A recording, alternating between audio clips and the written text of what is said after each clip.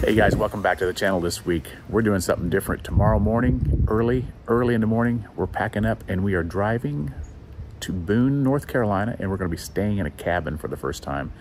Allie and I have never stayed in a cabin before, so we're gonna find out whether we like the cabin maybe better than RVing, or if we missed the RV and wish we had it there. So stay tuned to the end of the video and we'll let you guys know what we decide. Well, this is something we don't do very often, is get up this early in the morning. It is just before 5 a.m. and we are getting ready to hit the road for Boone, North Carolina, and something new that we have not done before, and that is stay in a cabin. This week we are not RVing like we normally would on a trip and a vacation, but we are going to be staying in a cabin for our first time. Allie's dad and stepmom Nori will be here shortly, so we're all going to pile in the truck here, got the back seat ready, and make about a 10 to 12 hour drive north to North Carolina. And I'm going to be using our set power fridge for this trip. It's going to be actually sitting underneath Nikki. I built a little platform here for her, so Jake can sit either here or there, and Nori, and Nikki can kind of lay down and she'll be able to kind of go back and forth between the dog box and back here. But we need to have some frozen food items taken, especially Nikki's dog food. And I've got it cooling down now. I just turned it on and it's already down to 37 degrees. So it won't be long before it's a freezer again.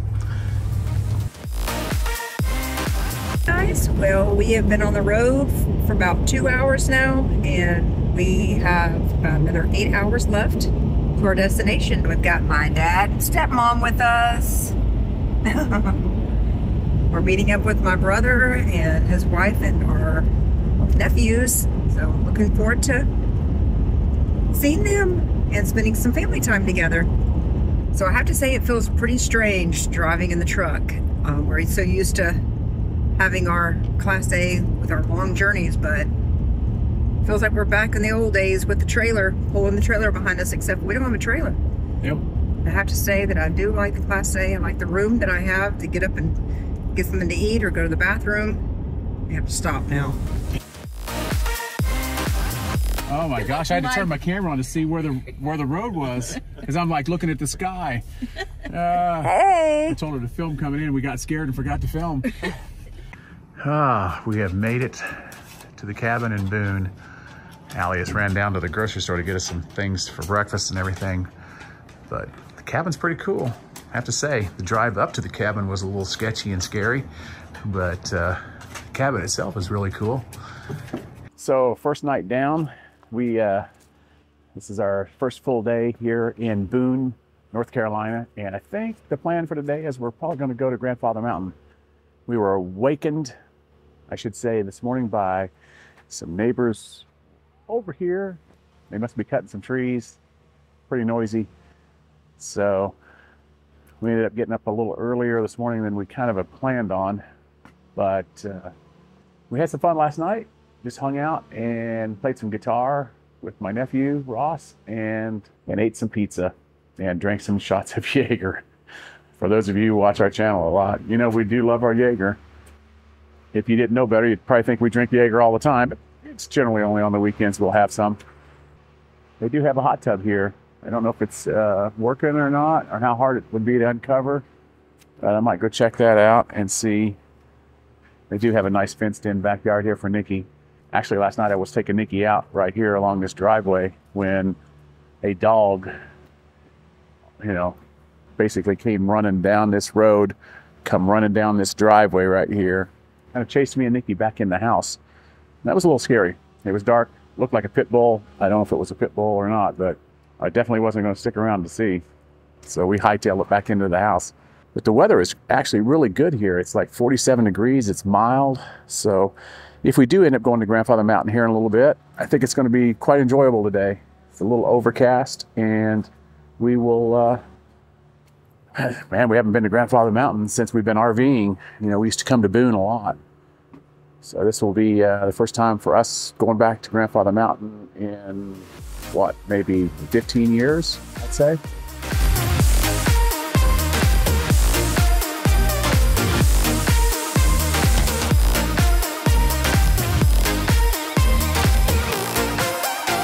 We have made it to the top of Grandfather Mountain.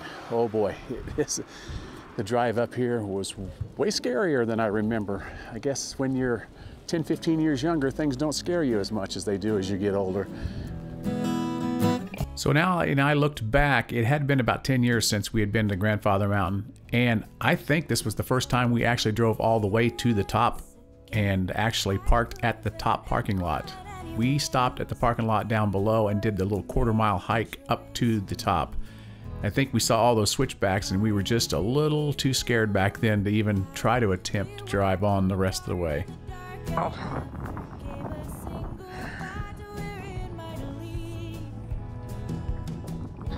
Oh my God, it's swinging.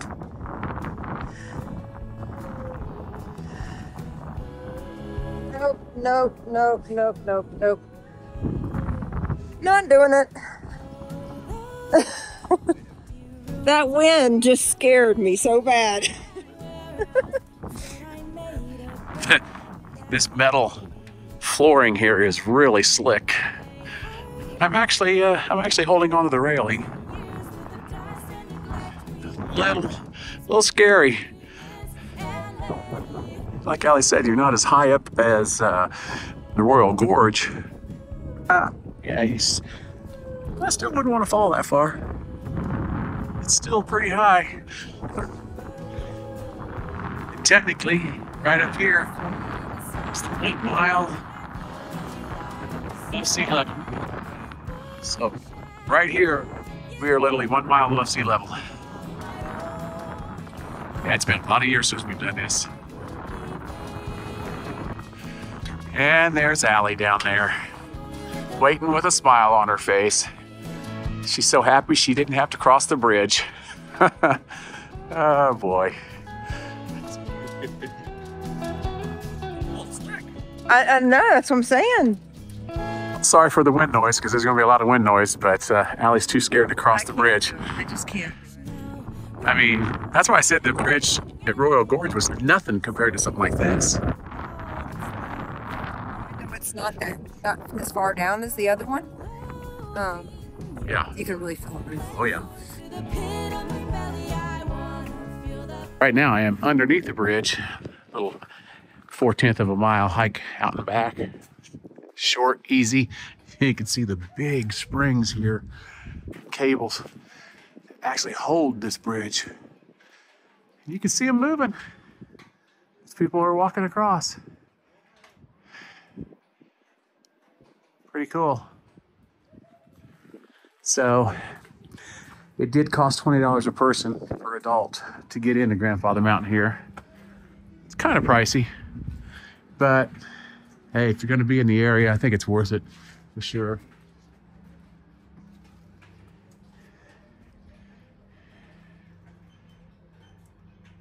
There's a lot of hiking in here, that's for sure. But most of it is classified as hard, so we're not going to do much hiking in here. But you get some different angles of the bridge from down here. It's pretty neat. Yep. All right, there's some more of the springs there. I guess I'll head back to Allie and the family. We're going to go check out some other things around here. We might stop at a couple stops in the park here while we're here. So I think next we're going to head over to the Blue Ridge Parkway. I want to try and find Linville Falls, which we've done before. But we're going to see what else we can find here in Grandfather Mountain. So Grandfather Mountain is a nonprofit attraction and is a North Carolina state park. Now we did hear that when we were there that it was privately owned, but I think it was only privately owned until 2008. And I think after 2008 it did become a state park. And it is near Linville, North Carolina, and its elevation is 5,946 feet. you will see a sign at the top that says keep your vehicle in low gear when you're descending the mountain. And this is just like we did when we were out in Colorado at Pikes Peak. You know, I kept the Bronco out there at no more than second gear most of the time. This one here, I actually kept the truck in first gear all the way down these first major hills here. And this hairpin turn is actually, was a little scary because our truck does not turn very sharply. So I was definitely having Allie look and make sure nothing was coming because I knew I was going to swing into the opposite lane when I was making this turn here. But if you keep it in low gear, you'll be fine. It's not that bad. And it was actually same as Pikes Peak. It was a little scarier, honestly, going up than it was coming down. And of course, Allie was having her normal panic attack saying, you know, I don't think I can do this. And I'm like, well, you know, there's no choice now. There's really no place to turn around. So you have to kind of, once you start it, you kind of have to go all the way to the top if you, you want to get back down. So if you're a little bit scared of some hairpin curves like this and you don't think you want to drive all the way to the top, well, this parking lot here at the upper level is pretty easy to get to. It's not near as scary, and it's only about a quarter-mile hike on up to the bridge. Okay, so when we were here years ago, I do not remember anything to do with Forrest Gump being Grandfather Mountain, and yet they had the Forrest Gump picnic area, and as we were driving up, we see the sign that says Forrest Gump ran this curve. So we're gonna go back, probably when we get back home, and watch the movie and see if we can figure out, you know, if we can make it out where Forrest Gump ran this curve. Interesting. We surely didn't know that there was any Forrest Gump filming done here at Grandfather Mountain. We knew there was some stuff in Savannah, Georgia, obviously. All right, so we're gonna go back down. We're gonna try to recreate a photo that we took of Nikki when we were here years ago. So this time we did something that we hadn't done before. We stopped at the Wilson Nature Center and Museum at Grandfather Mountain, and it's located about halfway up the mountain. So on our way back down, we did stop. We explored some of the grounds. We were trying to see Mildred the bear. There was no bear present when we were there, but we did see a bald eagle. We saw some otters. We did see elk. And the museum itself was pretty cool too. There were some pretty neat exhibits in there.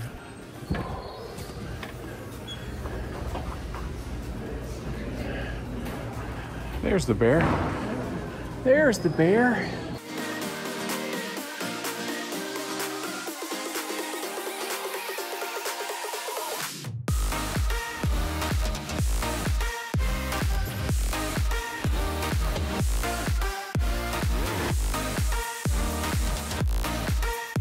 So after we finished Grandfather Mountain, we headed on to try to discover where we had seen Linville Falls before. And we did find Linville Falls, but we found a different trail, so this was all new to us. So as we're hiking here, I definitely think, don't you think that this is different? No, the one we did before was just flat. So maybe this takes us more to the bottom of the falls, you know, and the one we did was on the parkway and it took us more to the upper. Yeah, so that's what we're thinking. We're gonna find out. Yeah, this fork in the road takes you to the National Park parking lot, and the one we came in is the U.S. Forest Service parking lot. So I bet you this is the way we came in before over here. I'll make you a bet, right there. There they are! There's the falls, Linville Falls. Right there. Oh, right there and right there. I Right kind there. Kind of expected them to be a little bit more majestic than this, but this is called P Falls here. Oh, P Falls. P Falls. Lynn P Falls. We got some waterfalls right here. Look at that, going down the steps. Yeah. I know. So we got water flowing down the steps. Wow. Pretty through here. We definitely did not do this before. This is not the side we did.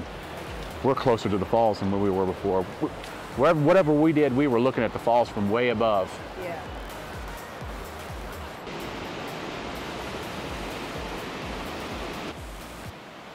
So definitely we were up there, way up there.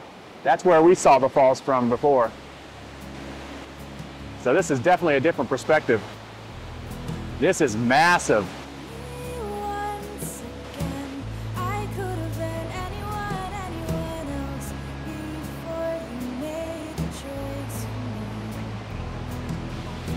All right, we're gonna start the climb back out. Come on, Nick. It's all fun and games until you gotta climb the stairs leading back to the parking lot. Hopefully it won't be too bad. Don't stop. Don't stop.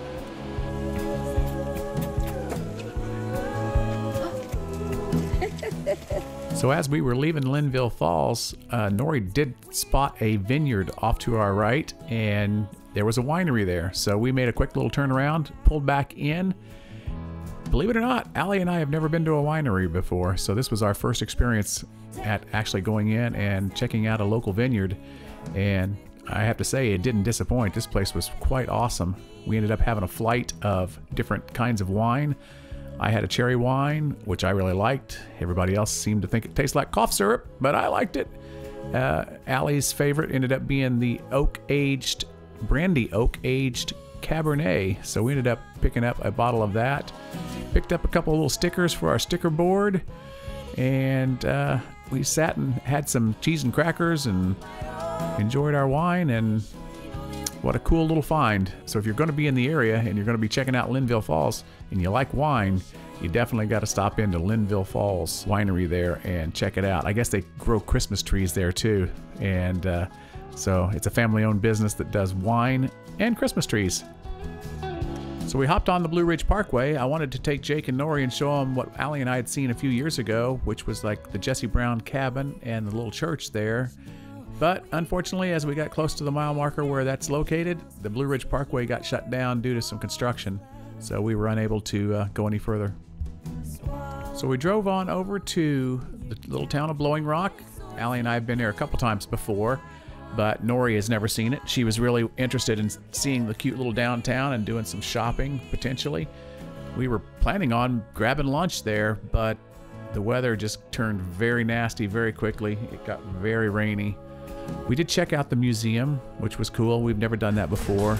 Went in, walked around that. It's not a very big museum, but it was very interesting. Well, I can feel the floor is a little unlevel. Bed bands. I thought it was a dog's water bowl and food bowl. No? And I did discover something new that we never noticed before, was a little history walk with some little placards kind of explaining the history of Blowing Rock.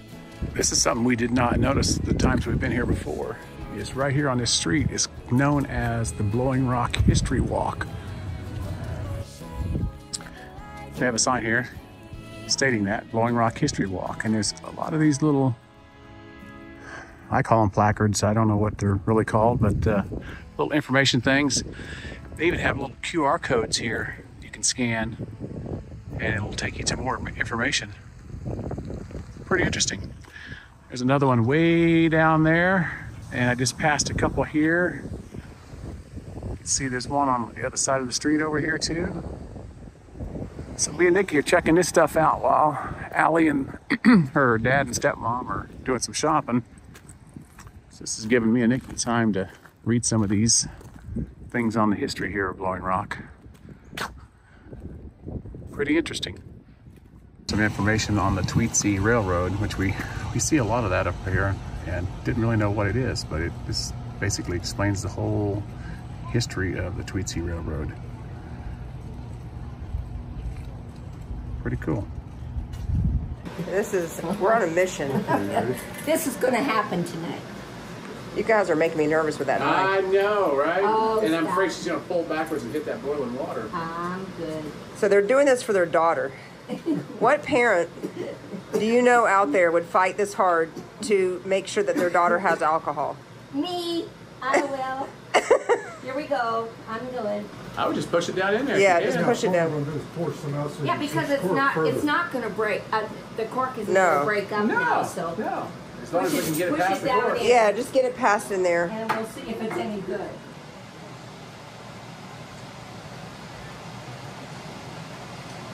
Tastes good to me. All right. Yay. Cheers. Cheers.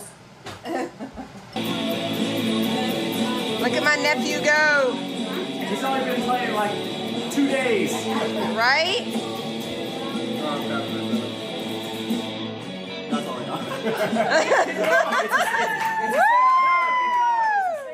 Well, we are out and about again today, making another journey out to Elk River Falls. Today we're going to take a little hike and check out some waterfalls.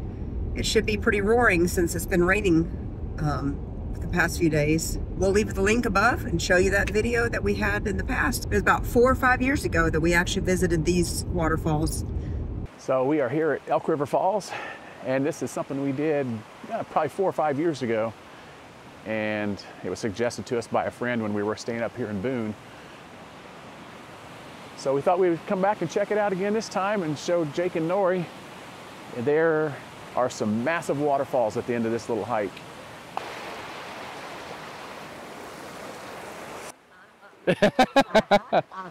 You could fall for the, you could fall into it for the YouTube. It would be a great It would, video yes. if I did that.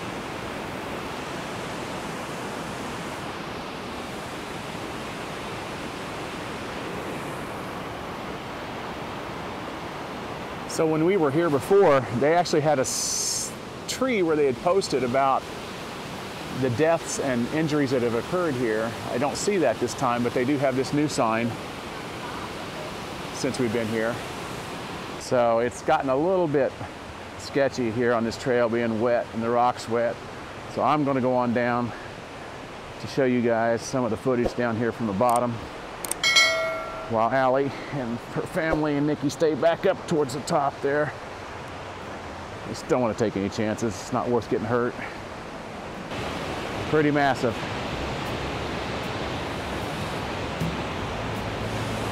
Wow.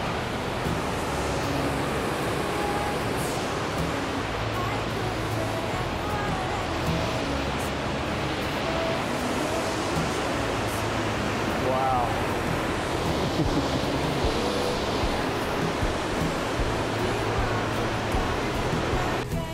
Move along. Or just go through it. That's good. Either way.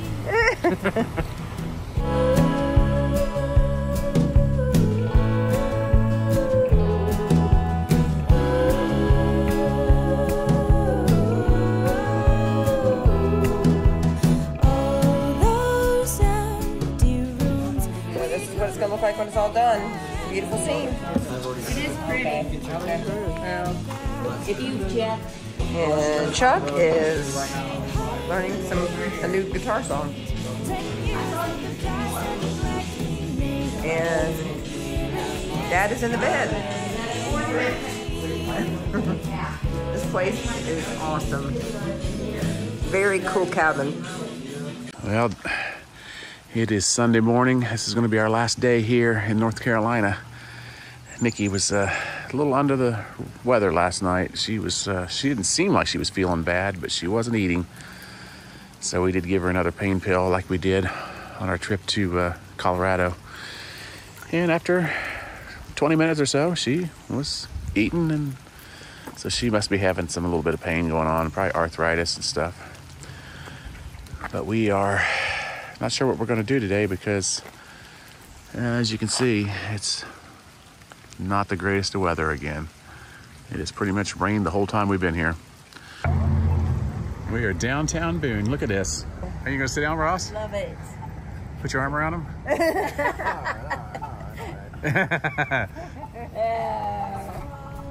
All right. How cool is that? That's cool. That is that you kept from me.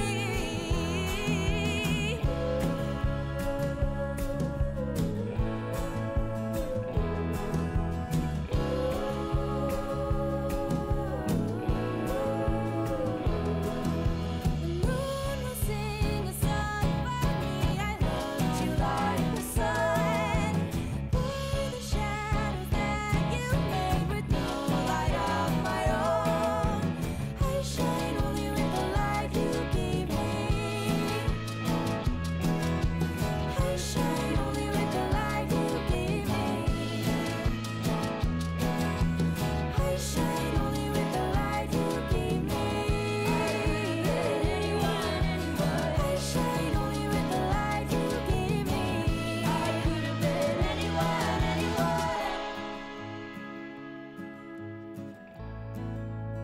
So after spending, what is this now? Thursday night, Friday night, Saturday night, 3 nights in a cabin.